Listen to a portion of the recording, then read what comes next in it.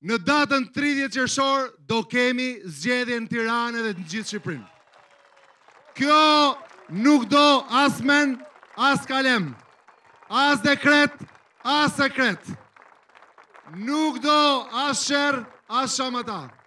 Në datën 30 qershor, ne do të vendosim se si Baldushku, se si Petrela, se si Farka, se si Krraba, se si Bërzhita, se si Kashari, se si Ndroqi, se si Peza, Shëngjergji, Zallbastari, Zallheri, do të shkojnë drejt fitores për Tiranën që duam. Për Tiranën që duam. Para tjetër është në pikë të hallit. E tha vllajon Xhemali, këtu ka qenë Baldushku gjithmonë. S'ka ardhur njëherë as Luli, as Aliu, as Iliri, se nuk dun t'ja din për njerëzit. Thonë, të vinë njerëzit kene në bulevard. Dhe njëri nga një anë e bulevardit me protest, tjetri nga një anë e bulevardit duke çu letra për zgjedhjet. Se ajo që ishin, ajo kënga që këndoi atje, atëre letër më ketë çu atje në ushtrisë pas ka harruar që ku ishim fëmijë.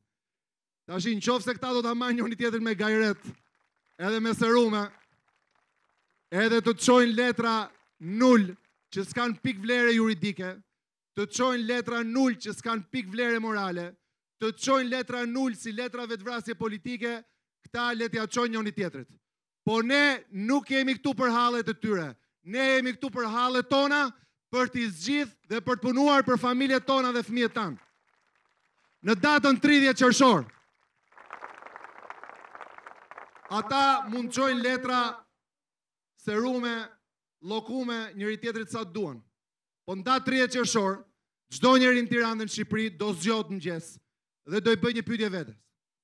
Do votoj ose do merrem me pazarin që këta dun për 30 vitet që ikën, apo do punoj për marrëveshjen që unë dua për 30 vitet që do të vinë. Kjo është pyetja.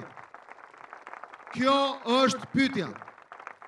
Ndaj, le ta majnë veten me gajret.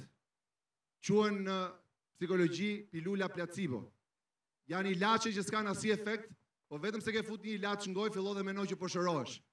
Le ti han këto pilulat sa dun vet, le të mendojnë që po shërohen, por unë ditë them këtë, në datë 30 qershor, i madh dhe i vogël në Tiranë, do të shkoj në votime siç i kërkon Kushtetuta e Shqipërisë.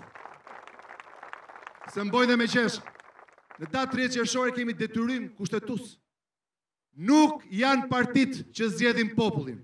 Është populli që zgjedh partit. Nuk janë politikanët që zgjohen një ditë bukur. Edhe politikanët thotë, ti them popullit vi çik më vonë, se s'jam gati. Ka njeri që kur shkon, aplikon për vend pune, i thot atij që do ta intervistoj, i thot, s'jam, ndje mirë sot, nuk jam shu i frymëzum, s'kam fjet dhe mirë mbrëm, s'po vi nesër. Kush kërkon një vend pune, duhet paraqitet ditën e intervistës. Në datën 30 qershor është populli që merr në punë politikanët, jo politikanët që prishin punët e popullit. Këtë ta kemi shumë të qartë. Pyetja që kam është, nëse në datë 30 qershor mendon presidenti që s'do ketë zgjedhje, në datë 1 korrik do dali ai të pastroj plerat. Nëse në datën 30 qershor, sipas si s'do ketë zgjedhje, në datë 1 do i jepi presidenti shofer autobusi. Do japi ai autobusëve në Tiranë. Se mandati i mbaron. Nëse në datën 30 qershor nuk do ketë zgjedhje sipas menjes tyre, do jetë presidenti që do hapi varret, se dum 10 veta në ditë ndrojnë jetë dhe duhet vazhdoj puna dhe atje. Do i hipi ai furgonit qumshit që të çoj qumshin. Do i hipi ai kamionit peletit që të çoj peletin nëpër shkolla. Do shkoj ai të japi çuçu fëmijëve në çerdhe. E kuptoni sa qesharake dhe sa nul dhe sa idiotesk është kjo që ka ndodhur? Do shkruhet një ditë historia e Shqipërisë dhe do ruaj një vend shumë të errët për këta që kanë 30 vjet, që e mbajnë peng Shqipërinë për pazaret e kohës shkuar, ndërkohë do ketë një vend lavdishëm për Partinë Socialiste që është patriotike dhe që po mendon për 30 vitet e ardhshme.